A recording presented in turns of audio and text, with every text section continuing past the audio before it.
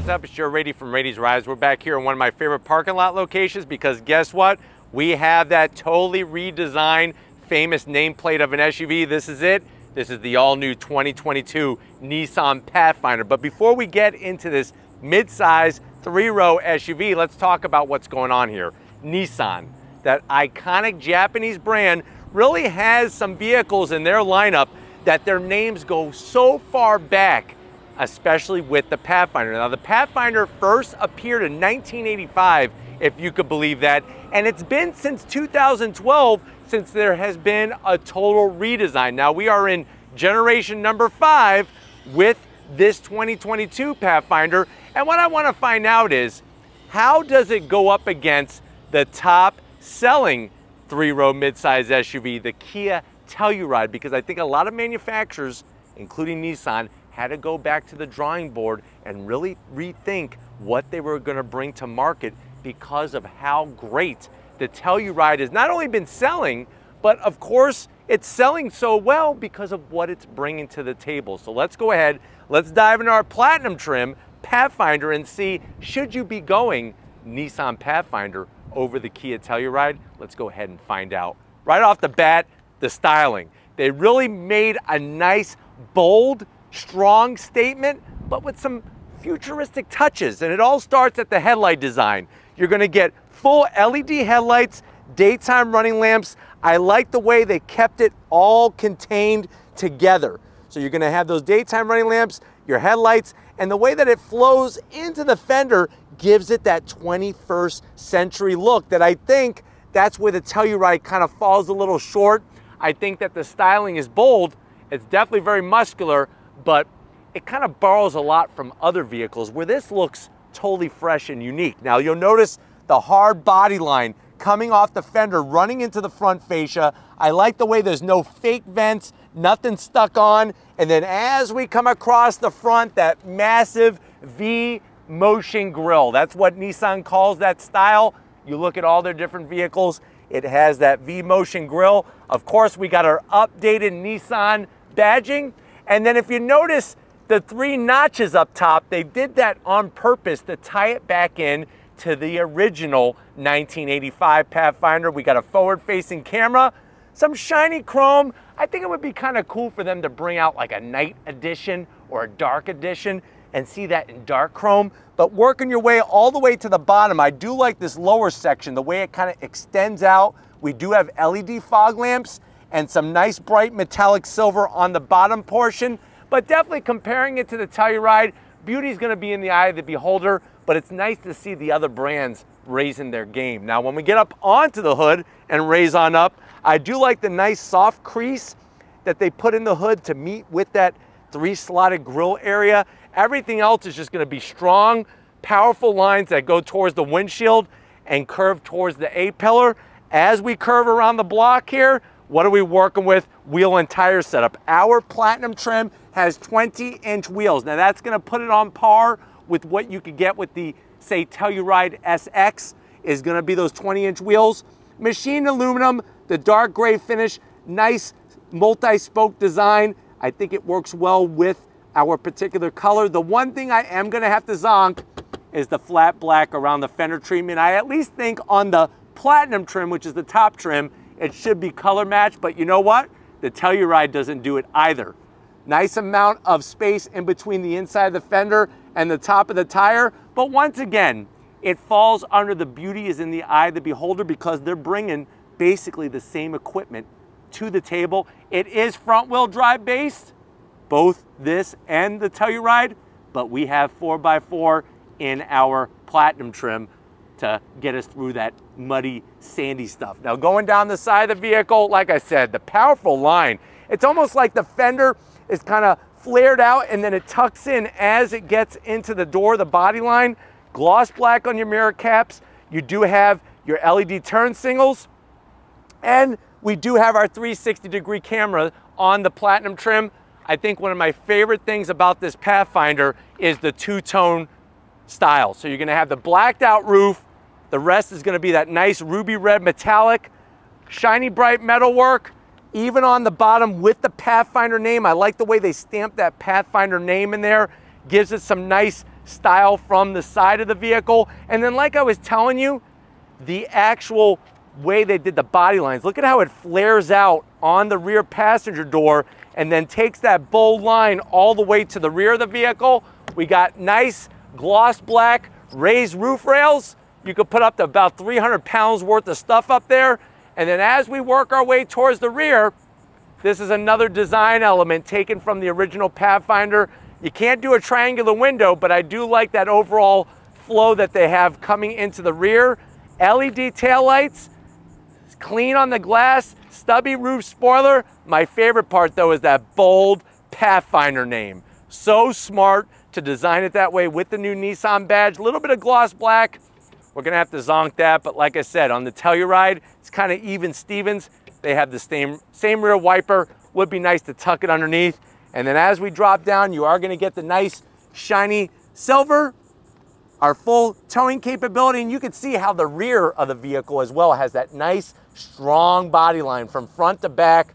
Love that style, but why don't we go ahead, let's pop the hood and compare numbers with the Telluride. All right, guys, we got the hood popped. We do have a prop rod. I am gonna zonk that. At least on the Platinum trim, it should have hydraulic hood struts. Underneath the hood though, tasteful engine cover, and we have V6 power. The great news is, lining this up against the Telluride, you also have naturally aspirated V6 power. But what do we have? We have a 3.5 liter V6, 285 horsepower, 259 pound-feet of torque. They got rid of the CVT transmission. Hallelujah. Thank you, Nissan, for dumping that. We do have a ZF 9-speed automatic transmission. So if you're comparing that to the Telluride, we got one extra gear because the Telluride has an 8-speed. This has a 9-speed automatic. 4x4 on our particular one, 0 to 60, 6.7 seconds.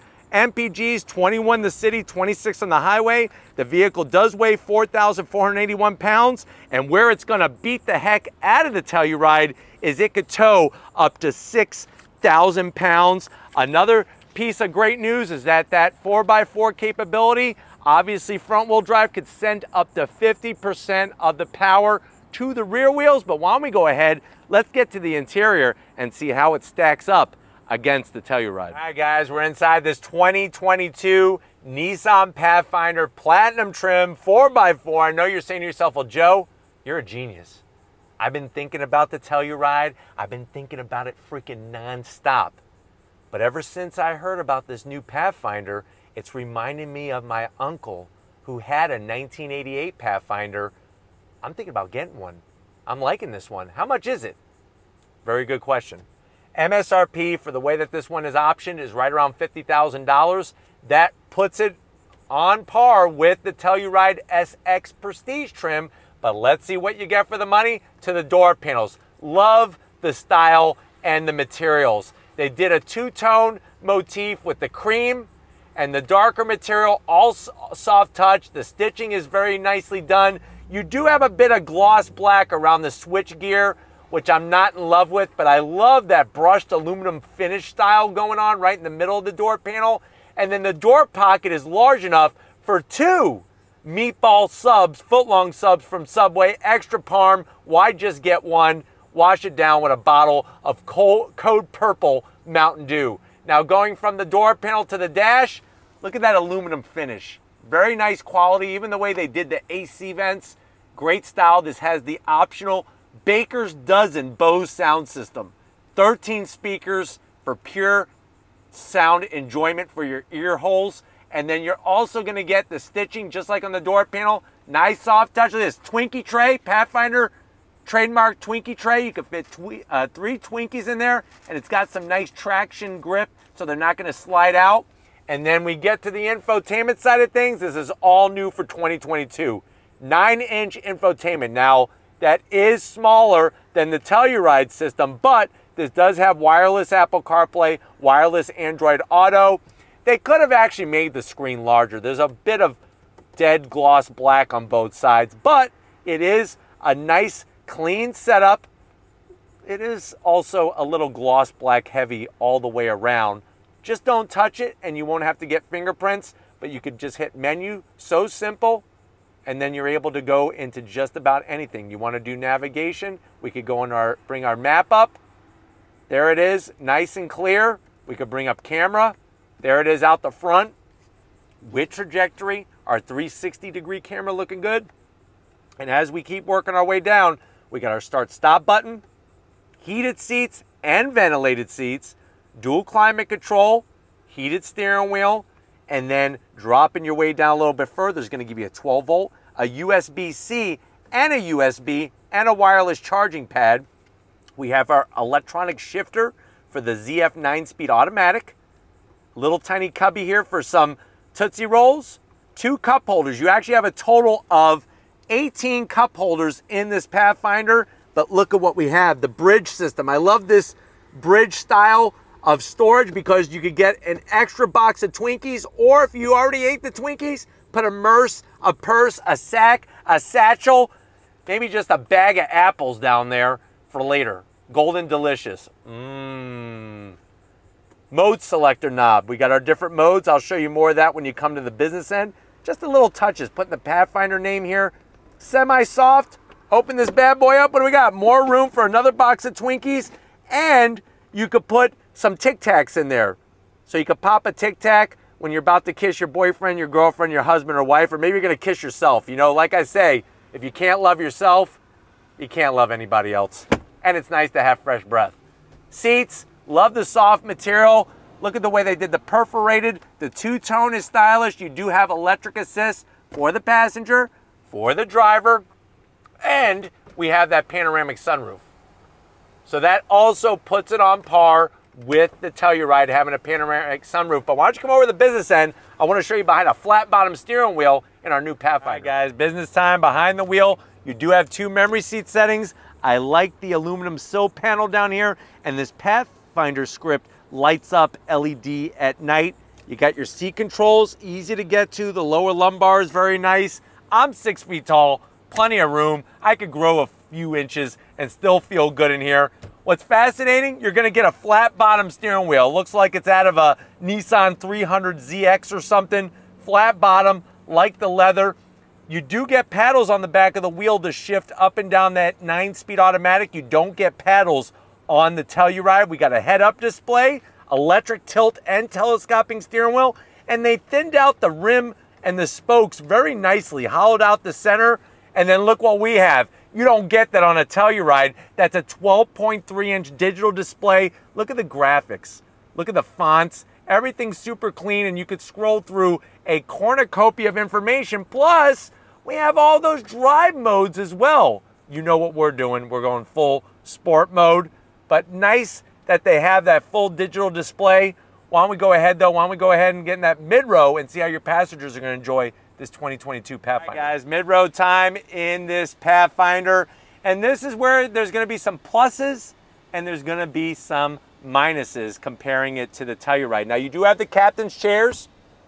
Thin armrest, just like a Telluride, so I am going to have to zonk that. I wish they'd make that a little bit wider for some actual arm to rest there. But the backs of the seats, soft touch material, massive pockets. You could put a couple travel board games back here. Maybe Monopoly if you want to not make any friends or break up your whole family. You could play a few rounds of Monopoly, maybe some Battleship, maybe even some Simon Says. You have your climate control central area here.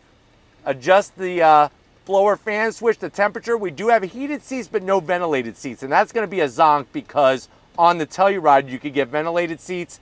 You do have a USB-C, USB, and a home power source. This center console area is perfect for a bag of Fritos, maybe some, I don't know, cheese puffs, some Cheetos, 2 cup holders. But this is the best part. You ready for it? You remove this panel, and then what you do is you reach for the handle inside, and you actually can take this with you. Or you could take it and just throw it. And that kind of frees up this whole center area. Now, according to Nissan, the driver could actually turn around and do that whole action with one hand. Can't do that with the Telluride, but what I do like is you do get full sliding seats and full reclining seats, AC vents up top. You got your security sunshades for the peepers and the creepers. I think the only thing I'm a little confused of, why is it on model year 2022, we don't have full LED lighting on the interior? This reminds me of my mom's old Buick estate wagon, grand estate wagon, having lighting like that. But why don't we go ahead, let's get this thing back together and get into the third row, see how much room you have. All right, guys, third row time. Real simple to move the seat forward. You hit the electric button right up top there, and the whole seat moves forward. The great news is you could actually move the seat forward with a child seat in the actual chair attached, obviously without the child in it, and it'll move forward so you don't have to keep disconnecting things. But this third row, pretty much on par with the Telluride. My knees are about the same height. I wish they were just a little bit lower, but what I do like is you, of course, have rear AC vents, and we do have USBs in the back seats with your 2 cup holders and a great quarter window on the back. But why don't we go ahead, let's get into that cargo area and see what the heck we could fit in a new Pathfinder. All right, guys, we got the rear cargo area open. It is electric assist, and what I am very happy to say is you're gonna get a ton of space both on the width and also the height. If you're wondering, well, Joe, what's some hard numbers? I need some hard numbers to compare this to the Telluride. So you're basically looking at 17 cubic feet of space with the seats up. Fold the rear seats down, the third row, 45 cubic feet of space. Fold down the mid row, you got 85 cubic feet of space. What I really enjoy is that they have this wonderful storage area. You go to the beach, you got the sandy gear, you could put everything in there, the snorkel, the fins, and maybe a shell or two that you have discovered. Put that down. To put the seats down, it's real simple. You're just gonna go ahead and pull on that lever. If you wanna bring it back up, you just pull on the tether. But it's that simple to fold the seats down. I think the biggest news is, you see the width here? You could actually take a 4x8 sheet of plywood and just slide it right on in. In the Telluride, you're gonna have to do this and put it in on an angle, which means, first of all, it's gonna block your vision. Second of all, you're not gonna be able to get as many sheets of plywood that in the Telluride that you could get in this Pathfinder. But why don't we go ahead, if you're ready, I'm ready. Let's take this Pathfinder for a little spin. All right, guys, we're leaving our parking lot area. We're in the 2022 Nissan Pathfinder. Like I said, we have it in sport mode. And right away, it's just such a big difference compared to the previous generation. Absolutely love not only the style on the outside, but they did a great job with the style on the inside. Is it perfect? No, but the Telluride is not perfect either. Steering feel, even in sport mode, has a nice light touch to it.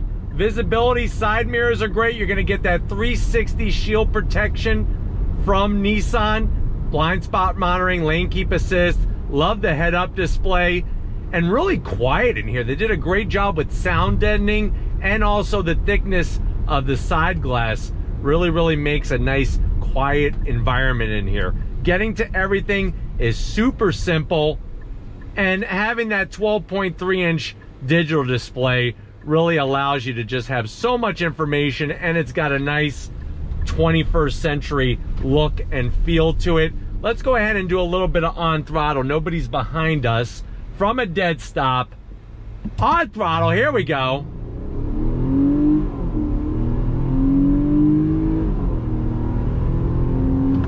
So nice smooth shifts, gets the power down very effectively, and you actually have a display here where we could see just how much is being shown with the torque delivery, which is kind of cool. So you actually have many different ways to display information to allow you to see exactly whatever it is you want to see, including your Sirius XM or anything else, or you could just have nothing, which is kind of nice to just leave it clear. All right, guys, I have that display up there. On throttle, here we go. See how it shows how it sends the power with those smooth shifts.